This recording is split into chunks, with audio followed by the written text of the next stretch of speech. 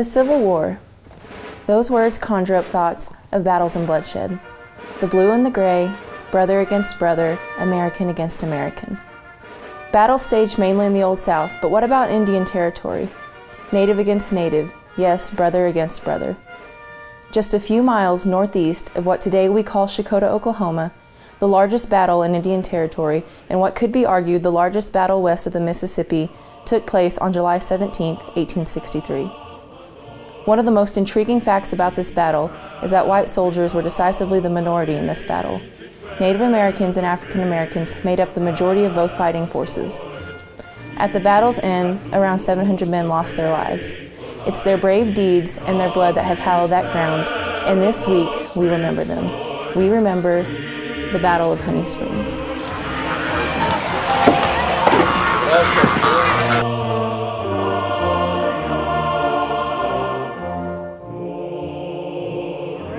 Yes, I'm the commander of the Texas 10th Light Artillery, and what you're looking at is a representation of a headquarters camp.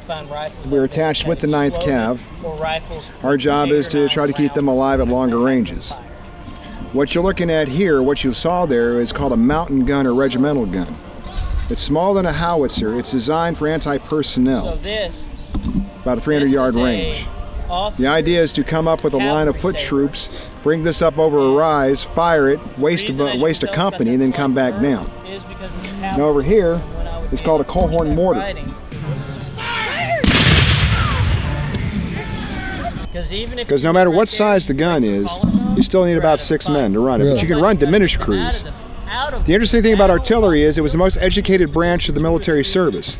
Every soldier, every artillerist, whether he be the lowest private to the highest officer, had to be able to know arithmetic and writing and understand it.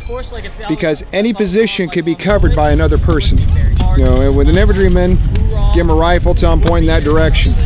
Artillery was basically science and math.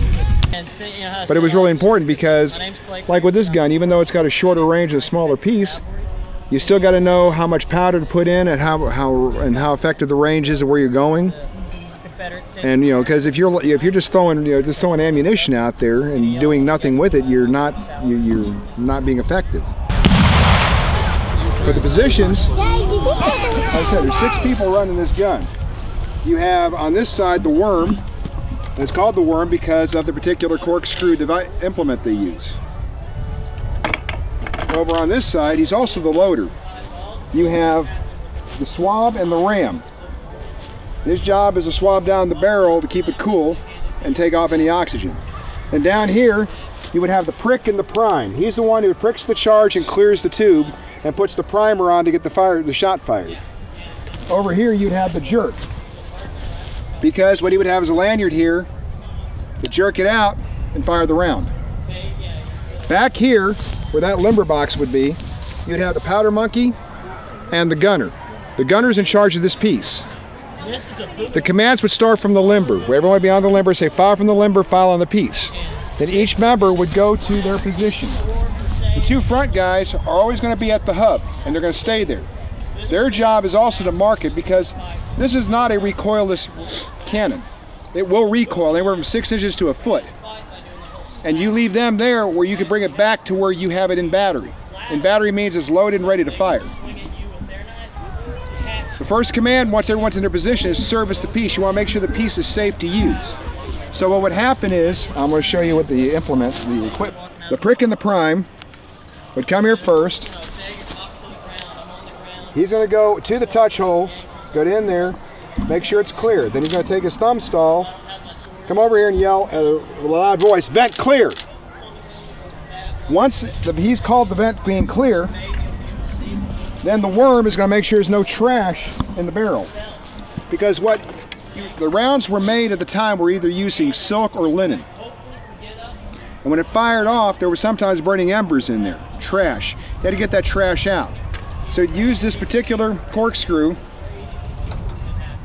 bring it in, dig it, and you have a special position. You keep your thumbs out like this because if there's any blowback, you can still keep your hands. Once you got it cleared out, that would signal for the swab. And what the swab would do, depending on how wet his mop is, he'd dip it in the slop bucket, make sure it's completely wrung out. You don't want a lot of water because you'll flood the tube. You flood the tube, it's useless. Then you want to bring it in, and you want to hear that thump. Two things for that thump. One is it denies oxygen, so there's no burning embers. Another is the tubes of the time period were made out of solid brass or iron. After a lot of combat, there could be microfractures in the tube. When you hear that thump, that means that the tube has still good integrity and not dangerous. Once he's done with that, he will pick up the ram and go in the ready position, which means implement on the boot, not in the dirt. Now at the same time, the worm is now going in the loader position called the begging position. He'd be like this, waiting. Once the gun is safe, cleared, the gunner would say to his powder monkey, depending on what the round they needed. In this case, 1 live round canister, load. The powder monkey would look on the limber box, look up where the canister round is, put it in his satchel, bring it to the gunner. The gunner would look at the satchel, inside the satchel, approve the round, said the round is good, send it down range. Then, powder monkey comes up to the loader. Loader takes the round out of the bag, turns his back to the enemy. The reason why is the enemy has sharpshooters out there trying to hit the round. If he hits the round when it's out here, the gun crew's gone. And we can afford to lose a loader, we can't afford to lose the whole gun crew. So he holds it like this, he brings it down, slides it in, puts it flat. Once he does that, then the ram rams it home, seats it really good. Then prick and prime will prick the charge. Once he's pricked the charge, he's going to put the primer on, whether it be a musket cap or a friction primer. Then he's going to hold it there. He's going to control this piece. Now, the jerk will then hook his lanyard on there. Then he'll nod to the jerk saying now he has control of the piece. The jerk will go to his ready position. The jerk will then raise his hand, letting the gunner know that the gun is ready. The gunner will say, I have it. He'll put his hand down and the gunner will put his hand up to let the section leader know. And a section is anywhere, depending on if you were Confederate battery, you had 3 sections because they had 6 guns, 3 2-gun sections. If you were Federal battery, you had 4 guns, 2 4-gun sections. He'd raise his hand to the section leader saying that the gun is ready. Section leader says, I got it. He put his hand down. Then the section leader puts his hand up to let him know that his section is ready for the battery commander. Battery commander says, I've got it.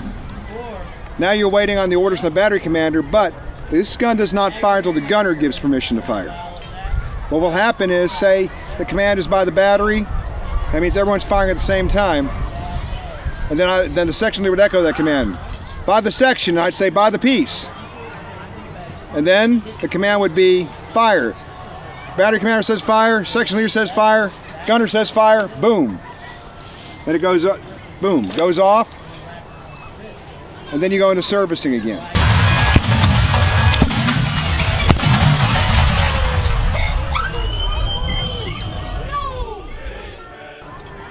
A well-drilled crew could fire any piece effectively like around a minute.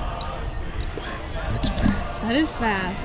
Now you normally wouldn't fire that fast unless you were really in hot combat because first off, you don't want to burn up all your ammunition that quickly.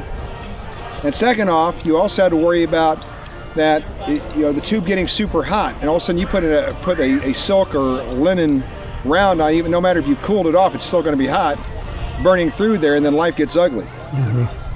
But if you're in a hot situation where you're being, the chances of being overrun are great, a good crew could put out enough fire to wipe out. Let's put it this way: at one of the battles under Stonewall Jackson, Virginia, his artillery commander, who had 4 guns, held off a division of infantry. A division is about 1,000 men. He completely had them totally frozen in place. They didn't know what was attacking. 4 guns, 6 men apiece.